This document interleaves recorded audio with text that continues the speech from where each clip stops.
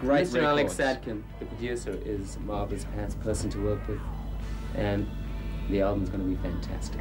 We seem to have more songs than we can shake a stick at. Because we're not at home, we're not distracted with, you know, friends, etc. So our minds are all focused at the one project. Right. Making a record.